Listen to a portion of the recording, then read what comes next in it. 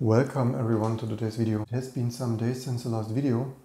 Not only have I been a little bit busy, I also wasted enormous time trying to update Firefox. The problem is, since some versions, 6 months or so, maybe longer, Firefox requires Rust to compile. Rust is some new programming language, and they start to use it in their rendering backend and whatnot. Normally that would not be any issue at all.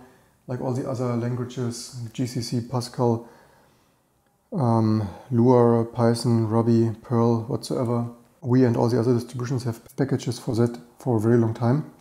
However, unfortunately, Rust is totally not packaging friendly. I really have to wonder what they were thinking. Open source programmers really should know better. If you follow the install instructions, they have here this really unfortunate habit of some latest new school kind of remote code execution. You are supposed to run here curl to download their startup Rust shell script thing and pipe this through your bash, and that is downloading and installing all the packaging stuff.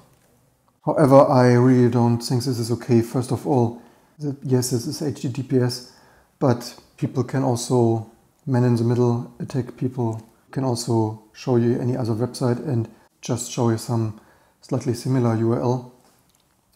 And in general, I think this kind of things. First of all, I want an old-fashioned source tarball, which you don't find here anyway. You need to go here through other installation steps. They have here some binary packages. So if you prefer not to use a shell script directly, download run up init for the following platforms of choice. But thank you very much. You also find here eventually source code at the very end. However, when you extract this,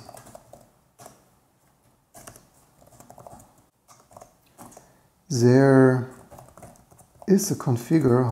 However, when you run this configure, you noticed it then tells you to run this X Python. By the way, what is it? X Python? Can this not at least be compiler builder? Whatever. Okay, X Python. But so this X Python, you can run it with Python. You can also run it just with X Python.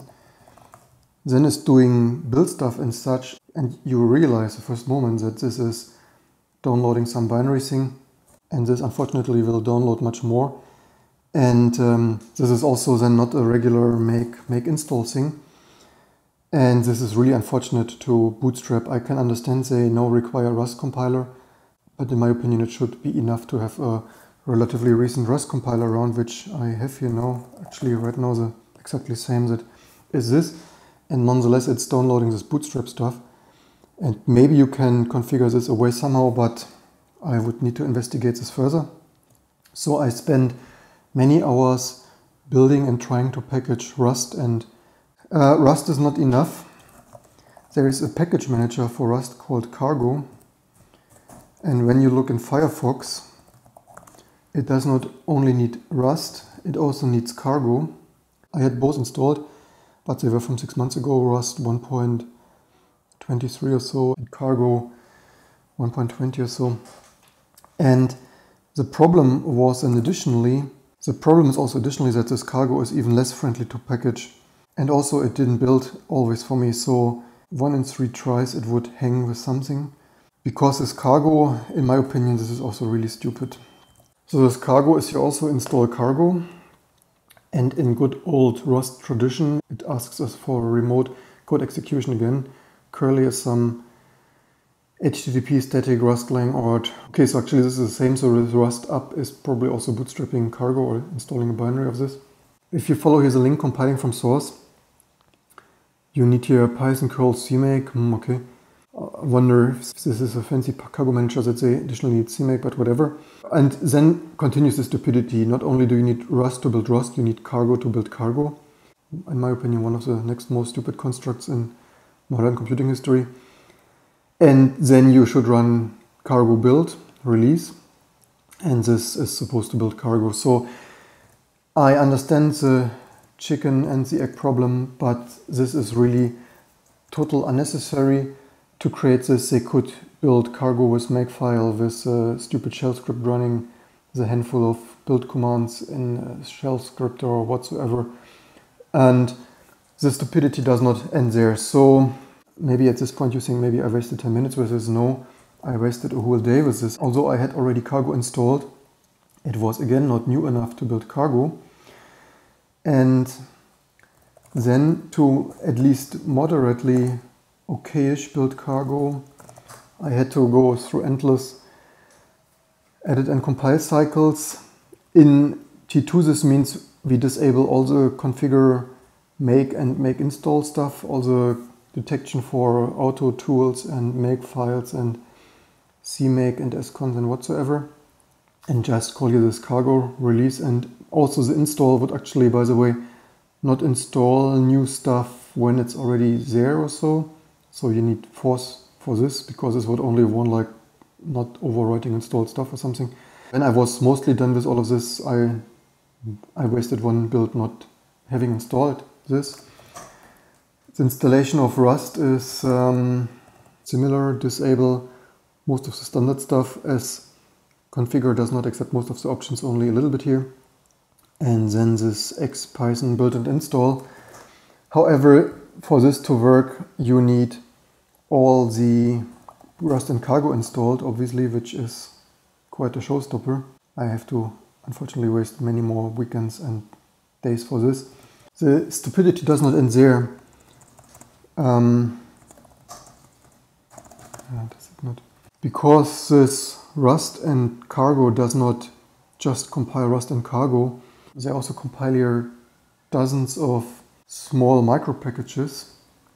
So they constantly download stuff from the internet when you build this. It should be visible here somehow. What am I looking at? This was Rust. So cargo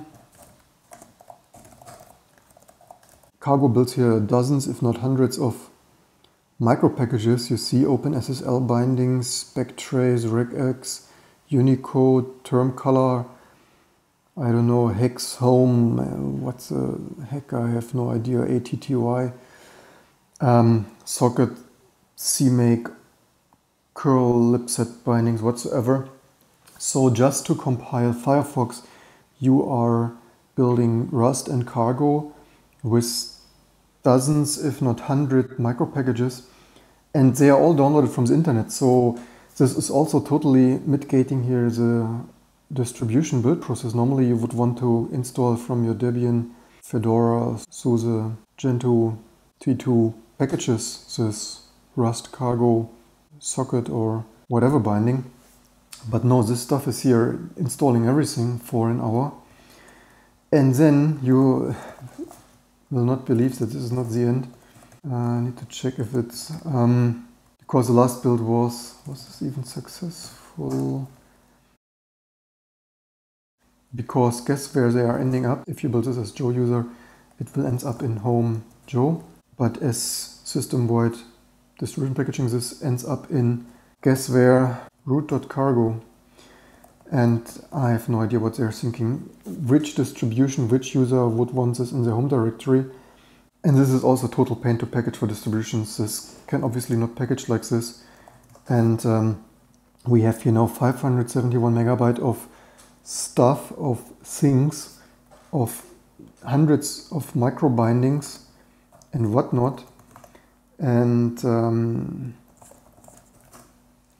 here it's 500 megabyte in some registry, and with cache and index, and yeah, you see source, GitHub, and seriously, this is not what I want and not what I think anyone would want. So Houston, we have a problem. This is really, people wonder when is the year of the Linux desktop, and I have to say the year of the Linux desktop is not when we have 500 megabyte of random hash checksum cluster nonsense in the home directory in some hidden.cargo file.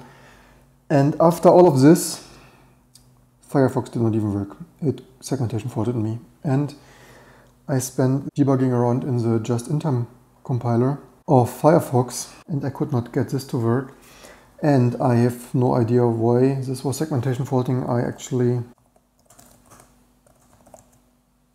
So when I run this Firefox, you see it's crashing. So this is a debug build with debugging symbols. And loading the symbols will take forever because these objects with debugging symbols are huge in the range of hundreds of megabytes.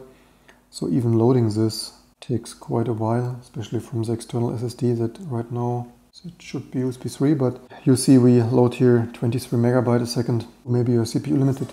You actually need to be careful not that my audio drops out here, because when this thermal throttles we get audio dropouts recording this on Linux. And so the backtrace is, I think, okay, maybe this is already not the original crash anymore because I patched there around.